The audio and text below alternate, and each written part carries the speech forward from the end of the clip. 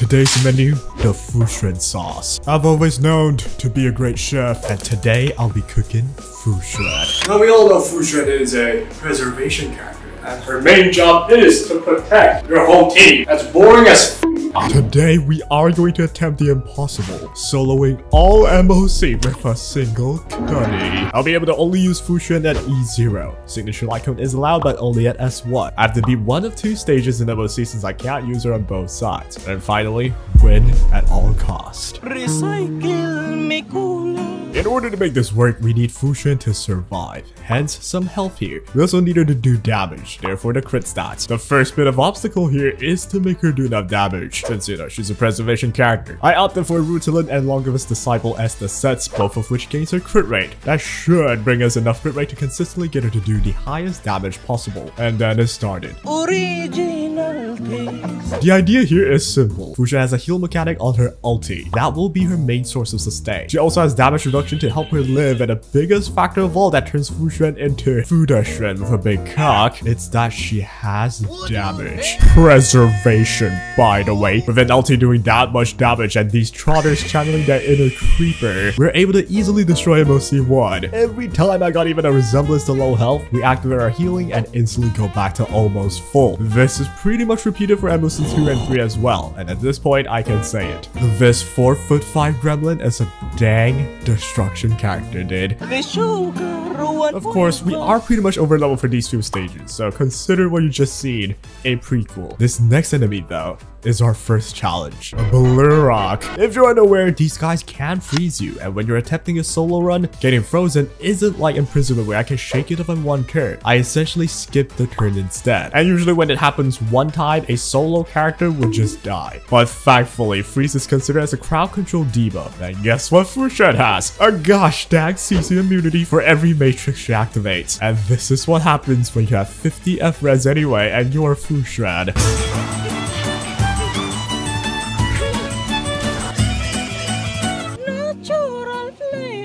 As I rub her picture, I realized, wait, I can't auto this crud. So I decided to make MOC 5 my first footstool with the ultimate disrespect. The auto solo. But we are facing Jappa the Hut. You'd think she's submissive and breathable looking at her, but her skills are nowhere near wholesome. The problematic part of her kit is this, the max health reduction. This cutty has her whole kit scaled on max health. It's the same for her heal and her damage too. With all that said, this Jappa enemy is a direct counter to Fu Xuan's entire existence, which is surprising to me because usually Hoyoverse would make the MOC extremely advantageous for the banner character on the weak. I guess not here. To counter this, we will probably have to use some complex math that involves damage reduction and defense in order to, or we can just use brute force. And yes, we kind of just autoed it anyway, and it ain't me, but AI is targeting the trotter to do damage that way, man. What a gosh dang loser. We did defeat Jappa the Hut's fat ass and moved on to fight the other fat ass. This is the fight where things truly got harder. I was taking more damage. The enemies take longer to defeat,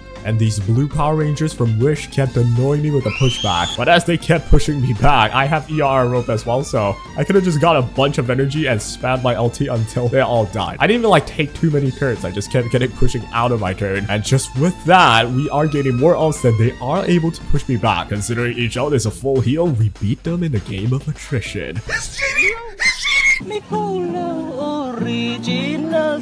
Let's just say these two stages were as difficult as playing Genshin Impact.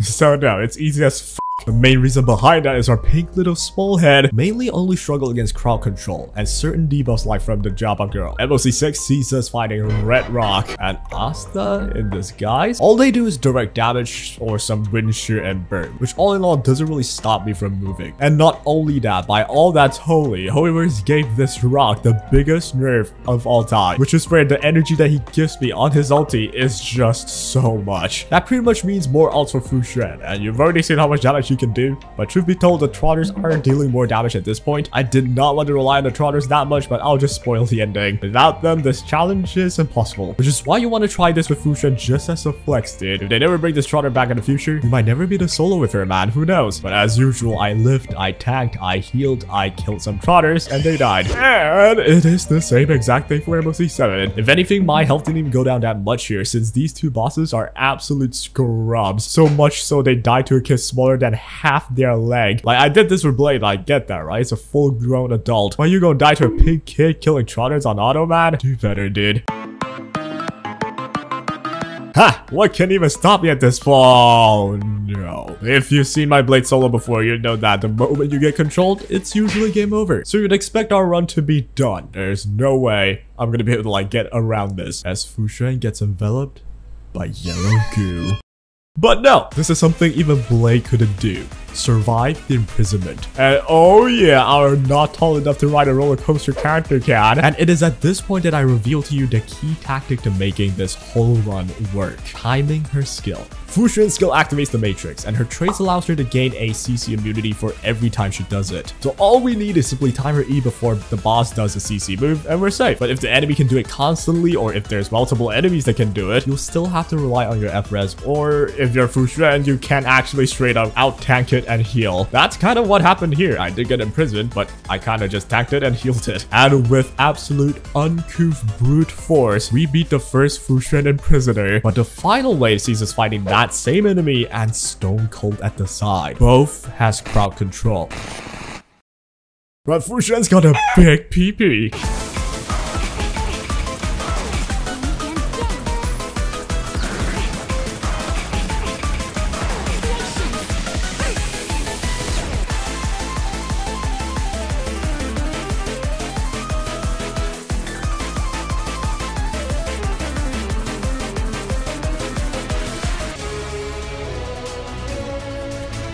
We are fighting Kafka, and gosh dang, we are not intimidating at all. It is crazy. Surprisingly enough, our one build is able to carry things out till now, but things are about to get impossible. We are fighting Groot first, and we all know Groot can heal. This immediately means we could get permanently stalled by the constant full heal since we won't beat the mobs fast enough to stop his heal. But somehow we didn't even need to. I wasn't quick enough to beat the mobs, and the Groot decided to do this. Yep, he can't spawn his minions if there are still some of them on the field, or perhaps it's just this trotter that took the final enemy slot here and prevented them from spawning. The weird thing is, after this quote appeared, Groot just didn't attempt to summon his minions anymore at all. If he doesn't summon his minions, he'll never gain his healing field thingy. And yeah, I was weirded out. I don't think this is how it's supposed to work, because I definitely did get stalled out by him with my Blade solo attempt. But well, let's just say I outsmarted Hoyoverse, and we get the win! But that is just the piece before the storm. And then came Kafka.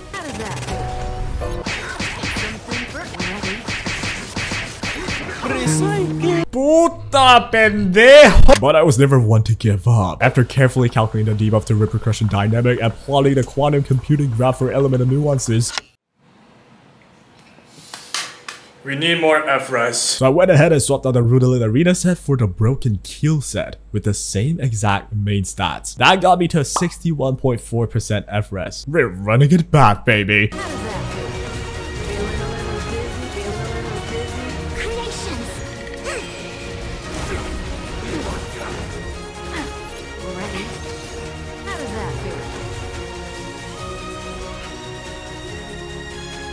I have a wife and kids!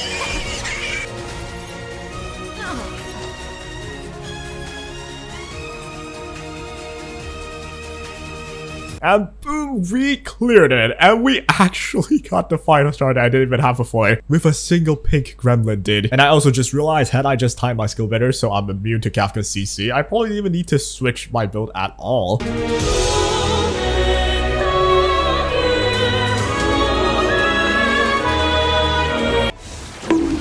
Okay, we're not fighting that. This stage sees us fighting the one that chops her max health or the one that debuffs as much as Kafka does. Except there's also two of them now. So yeah, I can't even guarantee survival with my CC immunity if I'm fighting those horses. Seeing that I already have like 60 F-res, I think there is a good chance I can resist the Jappa's health debuff. But the reality is always harsh. I couldn't do it. I just can't keep myself alive.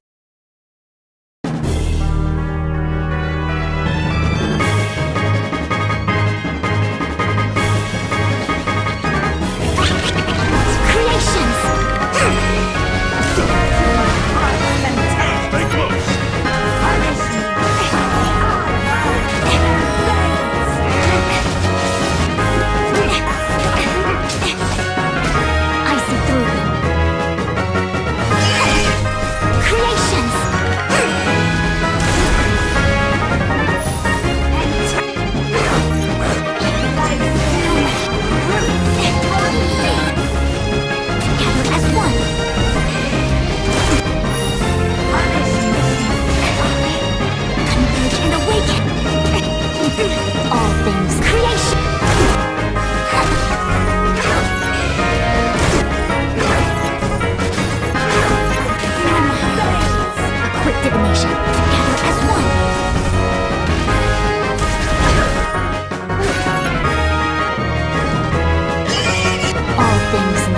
have human creations. Converge and awaken. All things in this world have their laws and strategies. Constellations are human creations.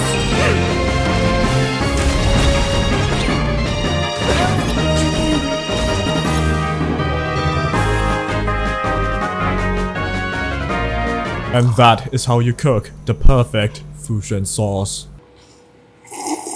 Yo, I hope you guys enjoyed my cooking of Fu Xuan, yes? Also, clearly I'm trying a different style. I tried this a little bit before, putting my face in. Most of you said that's cool, so you know what, I'm gonna try and do this more. Of course, again, with this one, let me know what you think. And if you enjoy challenges like these, where I just do some random shit, check out the favorites in the end screen that will appear in about now.